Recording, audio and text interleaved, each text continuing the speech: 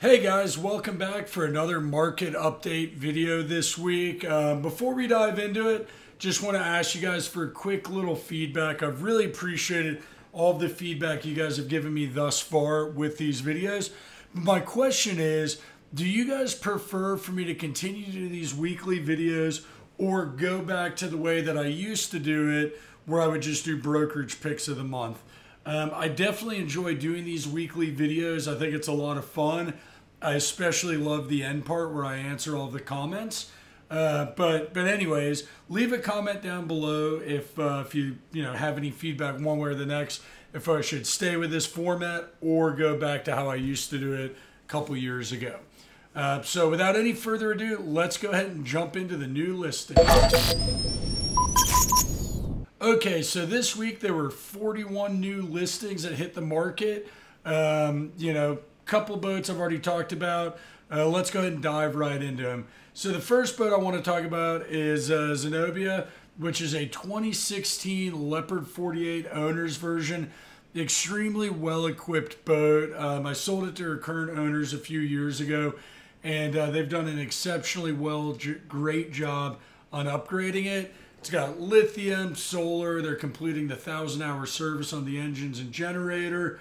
Very, very detail-oriented owners on this boat, and I think it shows on the boat. So the photos we have on the listing are somewhat older photos, but I will be traveling to the boat this week and getting updated photos. But yeah, so much about this boat is nice. I mean, powered winches, upgraded B&G electronics, plastic teak decking in the cockpit. You can see the custom scuba racks right here.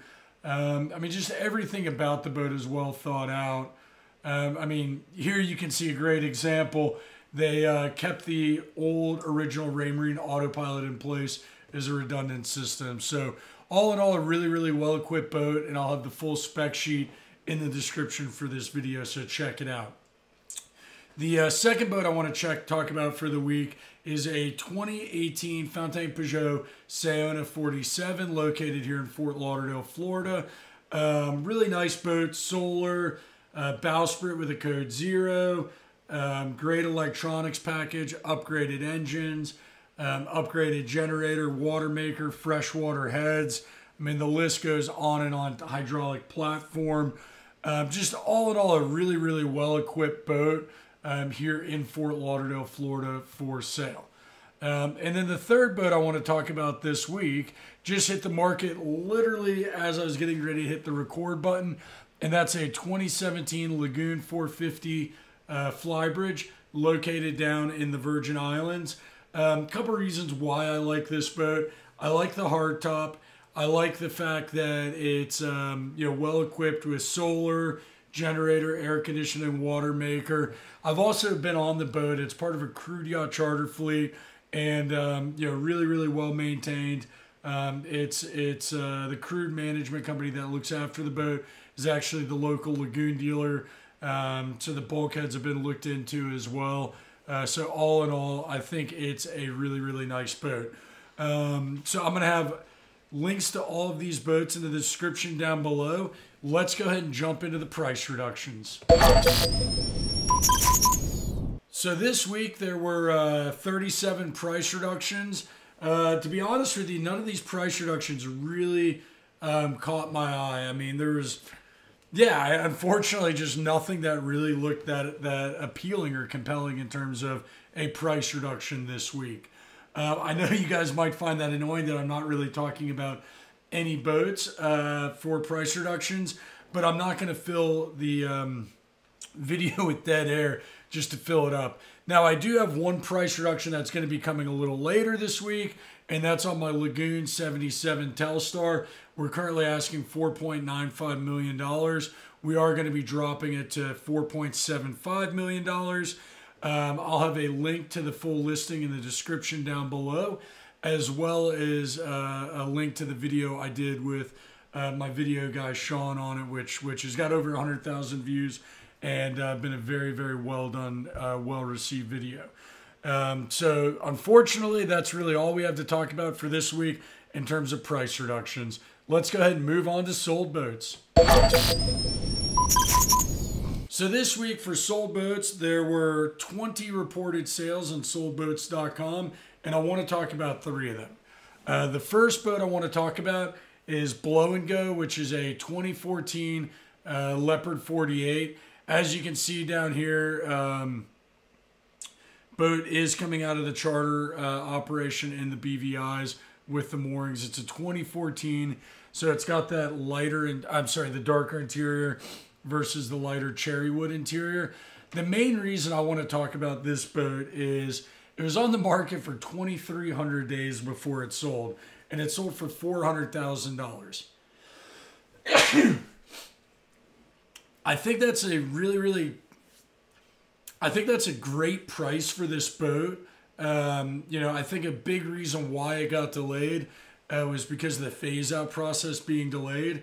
I think that had this boat come to market and been available today, it'd probably sell for closer to $500,000. So I think whoever bought this boat definitely bought it right. She was asking $439,000. She ultimately sold for $400,000. Now the next boat I want to talk about is a Leopard 48 as well.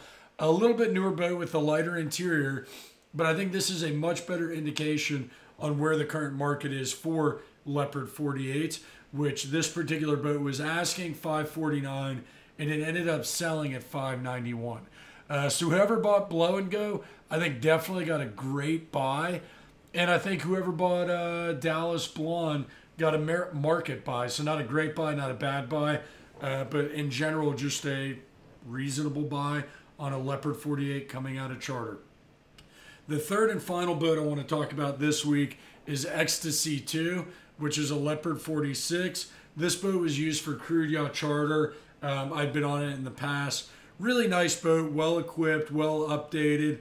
But the main reason I want to talk about this boat is the Leopard 46s have essentially showed minimal or almost zero depreciation since 2017. Which is pretty wild to think. I mean, everybody talks about boats as a depreciating asset. This boat, when it sold last time, sold for, around $400,000, and now it's selling again at $435,000. It's absolutely wild to watch the fact that Leopard 46 is not just Leopard 46s, but a bunch of other models, for that matter, have retained their value so well. But I think this is just a really, really clear example of that. In fact, let me see if I can find this particular boat real quick in soldboats.com. 2009 Leopard 46. Let's see what it sold for previously. Let me just go through here. So this is what the porthole looks like for soldboats.com. So let's see, Leopard, and let's type in 46. Sailing catamaran 46. It's not an owner's version. It's just to 4,600. I like to kind of always take a broad stream of boats. Let's see, make. Oh, Robert. Okay, Leopard. Yep, that's selected. Year that boat was a 2009. 2009. Let's see. Yeah, so there's been 9 2009 Leopard 46s to sell. This one being the most recent one, which sold for $435,000. And let's see. Let's see if this is it. Nope, that's Elixir. I'd have to do a little digging around here and find it. If I can find it, I'll try to add it to the Zoe. Nope, that was a different boat. But yeah, I mean, look at this. In 2017, a ex-charter crude yacht boat. Oh, no, sorry. Zoe was a private boat with 4 cabins. Or crude yacht boat that had a lot of work done. But look at this. This boat in 2017 sold for $320,000. In today's market, it would probably sell for $400,000. So anyways, it's just super interesting to me. Certain models have done better than other models. And boats like the Leopard 46, Leopard 48, Lagoon 450, Helia 44. Those boats have all done really, really well when it comes time to, in terms of depreciation. So let's go and jump into my final section of the video, which is the question and answer, and arguably my favorite section to do. Okay, so we're going to go ahead and jump into the Q&As. The first question we're going to answer this week is from Bill. He goes, how does boat location affect the sales process? I've heard that half of all worldwide catamaran sales take place in South Florida, and that it can be really difficult to get buyers to travel to faraway locations. Several brokers have also said that it can be very difficult for American buyers to survey, finance, close deals in Europe or Australia. If I'm buying, can I get a deal far away? And if I'm a seller, should I move the boat to Fort Lauderdale? Okay, so to answer that question, location does have an impact on the market, or on the saleability of a boat. The market's been a quite hot market for the last couple of years, and so location has had less and less of an impact on buyers, just because there's been less inventory. I think as we get to a little bit more of a buyer's market than we are right now, I think you may get a better deal buying a boat in a more far-flung location. Now, there are exceptions to that rule today. For instance, if you go to French Polynesia, that tends to be the cheapest place in the world to buy a boat, but it's also extremely expensive to not only get to survey a boat and do your personal inspection, but also if you're planning on cruising, it's a very remote location to start your travel. So historically speaking, yes, you could get a good deal on a boat if you bought it far away. There was a YouTube video that another broker did years ago on the cyclical nature of buying and geographical benefits of buying. A lot of that's kind of gone away. I mean, things tend to not slow down anymore during the hurricane season, and you tend not to get that much better deal in the Caribbean versus North America. Now, if you are a seller, your boat will sell quicker and for more money, more than likely, if it is in South Florida. It'll also be easier to get your boat ready to sell here in South Florida because of the marine facilities available to you as a boat owner. So if you are selling a boat, bringing it to South Florida will yield you a higher number, and it'll also be much easier to get your boat in a showable and sellable condition than if it's in a far-flung corner of the Caribbean. So the next question I want to jump in is from Jack Dickerson, and he wrote, how well will a good battery solar array run an HVAC while at an anchor? I think maybe good reason to have a genset as a backup only. We kind of talked about this question a little bit last week, and with battery, inverter, and charging technology being what it is today, it is far more realistic and obtainable to run your generator overnight with solar air conditioning. I mean, there's boats that are designed to actually be completely electric, like the Silent Yachts or Solar Wave or the Serenities, some of the new Sunreefs and whatnot. But for the average cruising catamaran, it is becoming much more obtainable. I was actually at Lauderdale Marine Center last week, just walking the docks, and talked to an owner of a brand new Naughty Tech Open 46 who went with a complete 48-volt system of lithium batteries running through some rather sizable inverters. And then I think there were 6 kilowatt alternators on each engine that would peak up to 9 kilowatts. Some pretty high-tech, cool stuff that he had added to the boat, which completely negates the need for a generator, in my opinion. So I think as the technology improves, we're going to see less and less need for a generator. Okay, so the next question is from Tad P, and he wrote, as a vast majority of cats are used to cruise tropical, warmer waters, is there any way in which you'd spec out boats differently if they were to be primarily used in New England, north of the Cape?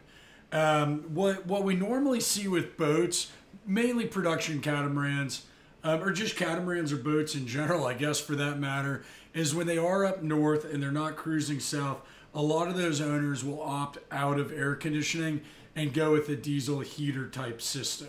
That's really the biggest difference in outfitting a boat for higher latitudes, is kind of your HVAC system, for lack of a better term, your heating and cooling. If you're north of Cape Cod or the, Cape Cod, Long Island Sound, etc., you can probably get away without air conditioning. Now, the reality of it is, if you're buying a boat brand new and you're ordering and you're deciding, should I go with generator, should I go with air conditioner, because I'm going to be sailing the boat up north, it's probably worth ponying up the extra money to have an air conditioning system on the boat, because when you go to sell it, it is quite challenging to sell a boat without air conditioner. So our next question is from Martin Santerton, and he wrote, "Hey Wiley, I'm looking for a privilege 615 or 585. I'm wonder if there are a few to get.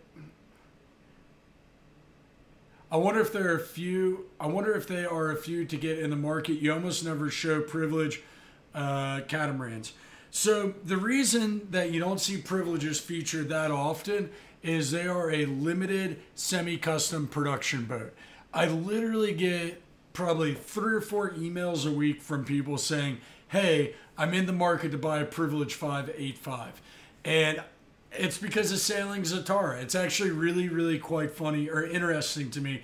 I get emails from people every week, and it's almost the same thing. "Hey, I'm in the market for a privilege 585, or I'm in the market for a Leopard 46. And usually it's in the same email, which tells me you guys are fans of Nick and Megan O'Kelly on Clarity, as well as Keith on Sailing Zatara. The reality of it is, the reason I don't talk about privileges that much is they just didn't build a lot of them. These boats were all semi-custom built boats. And, to put it in perspective, the Privilege 585, they only ever built 24 of them. And of those 24 built, I know 3 that are no longer with us. There was a boat up in New England, BR5, that burned to the waterline because of a lithium battery issue. And then there were 2 585s lost in Hurricane Irma and Maria in the Virgin Islands. That brings the market cap down to 21 Privilege 585s globally. So finding a good 585 at a fair and reasonable price or what most people consider a fair and reasonable price is quite challenging, because they just didn't build that many of them. That means they must have built a number of 615s, and those must be way more readily available. Actually, in fact, they didn't. They only built 21 Privilege 615s. And of those 21 Privilege 615s, I know of 4 of them that are no longer with us. One that hit a reef in Catamaran, 2 that were destroyed in Hurricane Irma and Maria, and 1 that had another electrical event that caused a fire. So that brings the total down from 21 Privilege 615s to only 17 615s, which is really not a lot of boats, which is part of why they sell for so much money. Now, if I had the choice between buying a Privilege 585 or a Privilege 615, I would go with the 615 hands down. I think the 615 is quite possibly one of the most beautiful and well-designed and well-built catamarans of all time. I've said that time and time again, and I just love the Privilege 615. So there you have it. Those are the questions for the week. If you have any questions for next week, leave a comment down below. Shoot me an email. I'll have all of the descriptions for the boats we talked about, or all the specs for the boats we talked about in the description down below. So if you have any questions, shoot me an email, leave a comment. And as always, if you like what I have to say, don't forget to hit the subscribe button. Thanks, and have a good day.